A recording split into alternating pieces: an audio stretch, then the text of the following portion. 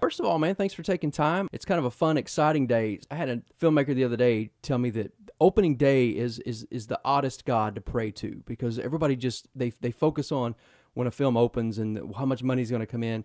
Do you allow that to consume you, or do you just enjoy the ride and just the excitement that your film's going to hit? No, I know exactly what you mean. I think I was always thinking if you don't let those expectations get a hold of you, then they can't affect you when it actually happens. So my expectations have always been, I just want the film to be seen by the people who want to see it, and that's all I can hope for. So it's one of those things where obviously I would like for it to make money, but and everybody who invested in the film and believed in me to make their money back, but at the same time, I can't think that way as the director. So today it's exciting. It's kind of nerve-wracking. I've got a lot of family coming to see it tonight in Austin. I'm here for Q&A here, and yeah, man, I'm just excited. I know you wore a couple of hats in the making of this. Let's talk about the writing hat. Talk a little bit about the story and how the concept came to you about this guy who's, kind of debunking cults, but at the same time, he's kind of given up on his career even.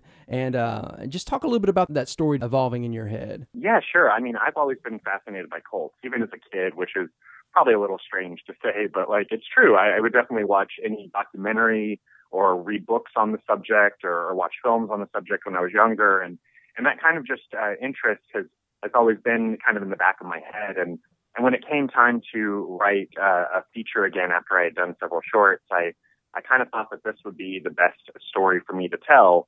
And it also really did lend itself, cults are so fascinating, crazy, and scary, but at the same time, they're just so out there and weird that I felt like it would lend itself to this comedic tone that we wanted to kind of put over it as well. Then the deprogramming aspect of it, where you actually take somebody away from the cult and you break them down and you de-brainwash them, and the fact that that was a real thing, I felt like that was the coolest story to kind of come at that cult angle, or the coolest angle to come at the cult idea. And so I just started working on it, and it was a very quick writing process, about 2 weeks, but the actual story I've been working on in my head for about a year.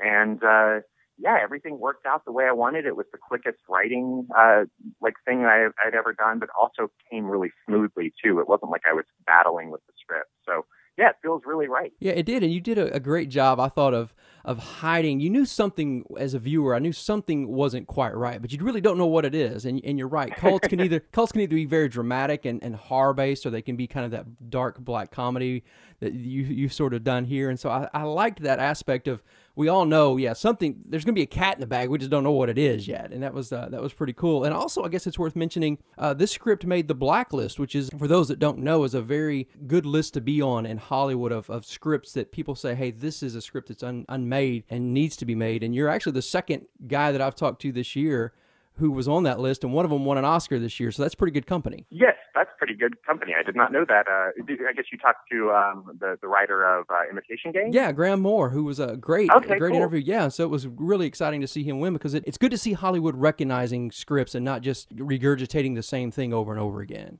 Of course. No, it's a really cool list, and like you said, even though it's called the Blacklist, it's actually a very good list to be on. The funny thing about it, though, is that we were on the list, even which is for unproduced scripts. We were on that list while I was editing the film. We got the word that we were on it, which is kind of funny because we weren't unproduced at that point. But we also made our film in secret, not necessarily to be secretive to get on the list or something like that, because that was never even a thought. We made the movie kind of in secret because we're a smaller movie and you can save money by doing certain things certain ways. And so we did that. And so nobody really, everyone who voted on it didn't know that we were already made. But I'm sitting in the editing room getting texts and tweets and voicemails and stuff all of a sudden, and everyone's freaking out because the Blacklist was a really cool thing. But it was funny that we hadn't even thought of that as being a thing, because we had already made the film by that point.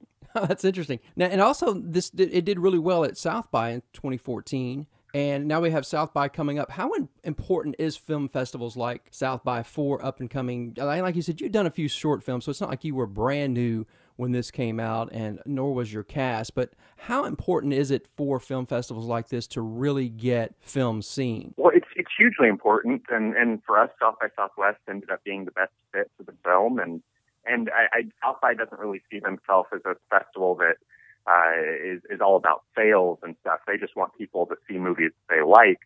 But one of the nice things about South by is because it is bigger and because they do select really nice, like good quality films, distributors do come to the festival and they watch them. And even though like the end game is just to get it seen, it's not about sales or money or anything.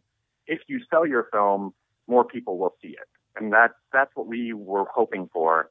And so when Screen Media saw it at South by and then ended up purchasing it later in 2014, I mean, that was just the best thing that we could ever have hoped for this film, because now it's going to be seen by more people. It's on iTunes. It's on all the VOD things and in some theaters. So yeah, I mean, in the end, like South by and other festivals are great because they allow people to like spot a good film or discover new talent and everything.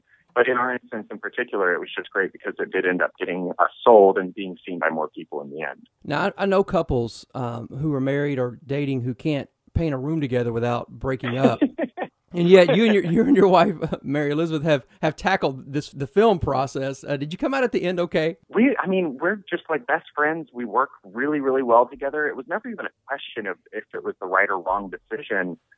We just were doing it. And you do have people that tell you, like, you're going to ruin your marriage and stuff, and it's a bad idea for you to kind of take that step together. But those were usually the people that didn't know us. So the people that knew us, and family and friends, they were beyond excited for us because they knew what this was going to mean. And for me, like, there was no question that I was going to cast Mary as the lead role. I wrote it for her, and I knew what she was capable of. And so, to take that and give it to somebody else just because of being scared of working with her, and it just didn't ever come across my mind at all. So, and then another thing that was really interesting is that Leland Orser, our lead actor who plays Ansel in the film, he had done a film with his wife a couple of years ago that he directed and acted in, but she was also the lead actress. And he had been through it. They had been through it together. And he told me that you're going to come out stronger, and your relationship's going to be stronger for it. And you guys are taking a step that a lot of people are afraid to do, but some people should do. And so getting that kind of blessing and vote of confidence from him was just so helpful and meaningful. Now, as a director, there were a big cast, a nice cast in here, including Lance Reddick, who we love, John Grease, who will always be Uncle Rico to us, Beth Grant.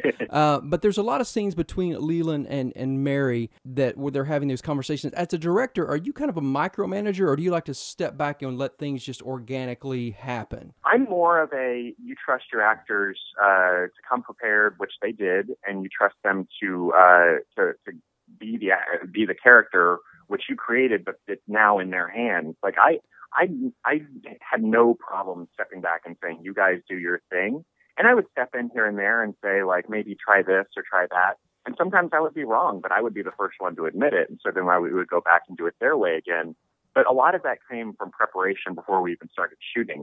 I mean, I know Mary very, very well, and she knows me. So even with her, it wasn't even as much like prep as just being comfortable with what each other was expecting out of the film.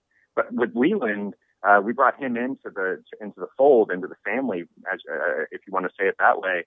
And we worked on the script together, not working on it as in like rewriting, but like really delving into it and figuring out what things meant. And we did that. We met like 3 times before we shot, because it was about a month between him being cast and us doing the film. So that wasn't a lot of time, but we worked really hard and diligently, and Leland came prepared, and we just like, when they're that good, you just step back as a director and you can just like watch it. And that's the best feeling in the world. Absolutely. Well, it was a good feeling for us to watch it happen on screen too, because it was a great film, and I wish you good luck with it today. We're going to get the word out about it, and give our best to Mary, and because she did a fabulous job. Thank you so much, man. She really did. And have fun down there in Austin, and good luck tonight with the screening with the fam, and appreciate your time, buddy. Thank you so much, Matt. I'll talk to you guys soon.